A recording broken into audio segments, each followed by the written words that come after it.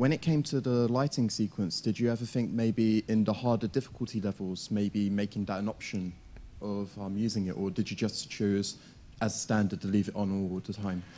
Because, like, I was just saying that would be something you'll kind of learn as you play the game along, and then when you came back, it would be difficult, but when you played the game again, wouldn't you find it easier to do? Oh, you're talking about turning the lights on and off? Yeah. We found out players didn't find it fun to do to begin with. It became busy work that you had to do, versus anytime you have to do something and you have to go do it, it just isn't that much fun. It isn't that great to turn a light on. I think we all get to turn enough lights on in our life, so we just wanted to have it this way, and that way it's automated for you. Have you given the AI director any new tools to be able to help improve the experience? Yeah, so one of the things we did is we, for example, for this, the AI director controls the weather. So if you're getting your butts handed to you and you're really low on health, you're not going to see a lot of storms come up. If you're doing really well, you will see storms come up. Also, we have some maps where it actually reconfigure parts of the map. In the parish, there's a series of crypts, and as you load that map up, the director's looking at how you were doing, and then we'll reconfigure the order of that map.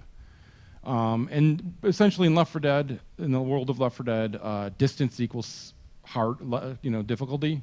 So the longer you make a path, the harder it is. And so the director, if you're doing really well, will make you a really long path. If it wants to insult you, there's actually once gotten a path that's just straight through.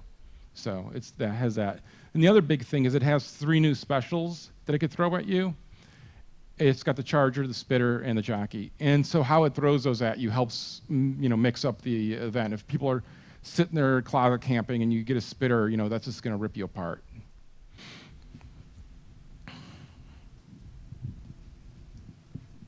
Are there any plans to bring back the original survivors?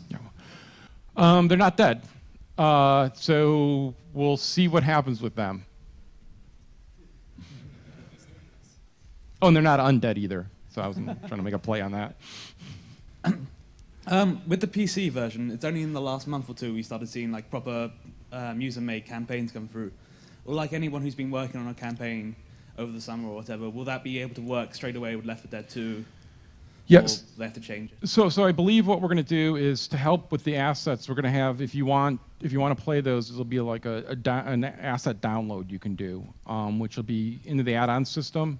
So you'll be able to download all the Left 4 Dead 1 assets so that you'll be able to play those maps right away. And those maps will work. They'll work better if people do some things with what we call the navigational system, right, the nav mesh. If they go in and make some changes there, they'll be able to improve them, and they'll be able to take advantage of the Left 4 Dead 2 stuff. But the Left 4 Dead 1 maps will be able to load up in there. We've been talking to a bunch of the guys who are making those maps and kind of talking it through with them to see how best we can help them. Oh, and just the SDK, or excuse me, the Left 4 Dead authoring tools will be coming out at launch. Hello. Quick question. Is it going to be at all possible to practice when you're one of the undead for one of the versus modes? Because half the time you haven't got a clue what the hell you're meant to be doing until you're dead shot by the other team. So it'd be nice if there was like a level where you just had a little zombie factory where you could go and practice your skills, so to say. That's definitely something we've talked about. We've talked about the idea of letting people just play against the bots as a way to practice. That's something we do internally when we're testing a lot. And a four team of bots, can be a little goofy, but it's still fun killing them. So yeah, that's something we're looking at. I can't make a promise on that, but I mean, definitely, we've gotten that feedback from a few people that they thought they feel when they're playing versus, they're kind of on stage, and it's scary for them. They want to have that practice. So we're looking at it. How about? Yeah, how did you come up with the ideas for the new special zombies? When we're designing specials, in this case, we looked at problems. So one of the problems you'll see if you've played versus against a really good team, they'll stick really tight together and they're hard to break up. And you can often only break them up with a tank, or if you just get lucky with a boomer, and even then, they tend to be able to recover pretty quickly. So the charger comes in, and even though they're tight together, they're actually going to pay a price for that, because it's going to take one, grab that one, send that one flying, or not send that one flying, but send anyone else they hit flying, and then start pounding on that person. So that really breaks up tight teams. The spitter, the problem it's solving, obviously, is people who are just going in a corner and hiding. If you're in a room and that spitter spits in there, you've got to get the hell out, because it's exponential how long you stand in it, the amount of damage it does. So if you think you can just last it out, it's going to end cap you. And then the jockey is for people running ahead or lagging behind, and just to be evil, because jumping on someone's back and riding them off the side of a building is just fun, yeah. That's the laugh you get when someone does it, and it's just an evil laugh. If you want to know someone's evil laugh, watch them play a jockey. Sometimes when you're dead, it would be like 25 seconds to 30 seconds respawn. Did you ever think of letting the people play as the normal common infected while they're waiting? So that's a common question people ask. And so one of the things I think people make the mistake of is when you're playing infected, you are playing as a team. And it's just as much co-op as you are when you're playing as survivors. If you're wanting to run off and play as a common infected, you're probably not watching the strategy of what's going on well enough. And I just know sometimes you do know what's going on and you want to come in, but the problem is if you come in as a common infected, by the time we spawn you in there, by the time you get your orientation, by the time you start running at the survivors, you're either going to be shot, which isn't going to be fun, or you're going to be able to hit them once and then get offered to spawn as a hunter or smoker. So what we really do to try to encourage is, if you're talk to your team. It's one of the weird culture things in the U.S. People talk probably too much on Xbox Live or Steam, where if I play with Brits, it's often almost silent. You guys should talk more. It's a social thing. So talk to your teammates. Say, hey, I'm coming in as you're a boomer. Hey, wait up. I'm going to come in. Let's plan what we're going to do here.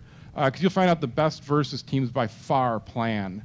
They just don't react. They're planning. They're working together. Did you ever think of actually letting a player be the AI director for one time? To kind of be like a dungeon master kind of thing. Well, sort of he could control when the hordes would come or when the tank would come and try on that. Yeah, it's definitely like kind of a commander mode, game mode. We've looked at that a little bit. That's way far down, though in a sense of that's very different than what Left 4 Dead is. But yeah, it's definitely something we've talked about as well. I think everyone wants to be that evil master lord, just wreaking havoc. Hi. You announced realism mode a couple of months back, and could you reveal anything about that? Possibly? Sure. So realism mode isn't just making expert harder. So we have our 4 skill levels again, and realism mode you can play with any of them. So you can play realism mode on easy, or you can play it on expert. But what realism mode's for is we find people play with the same people a lot.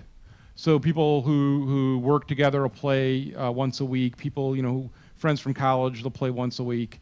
And those teams, didn't necessarily just want to play expert or hard. They wanted to be able to be challenged as a team. Because it's real easy just to say, let's make the creatures harder to kill and you easier to kill, right? But it's less interesting. And so with this, what we wanted to do is we remove the glows. We make events like the witch more important now, because if the witch hits you once, she kills you. And you die. You don't come back.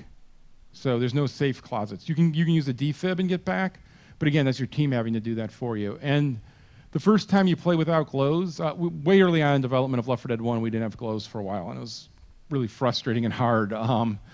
But the first time you turn around and you go run off by yourself and you're going to go get something out of this building and you go turn and you're like, I've got the pipe bomb. And you're like, oh, man, where is everybody? And you have no idea. It's a really different experience. And so realism mode really is about pushing the skill of the team.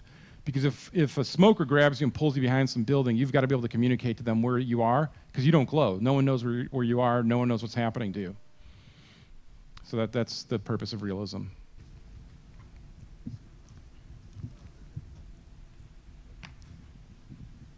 With the cane field, you said it's much larger than the cornfield in the previous game. Was there any problems in terms of making sure everyone could enjoy it, because there's vast range of computer capabilities out there? Oh, you mean technically performance-wise? Optimization, yeah. Yeah, so a lot of the things we work on is performance. I think if you read the forums and you're seeing this 360 versus PC thing, and everyone thinks, oh my God, you're making all these changes because of the 360. Honestly, it's a low-end PC. because we want to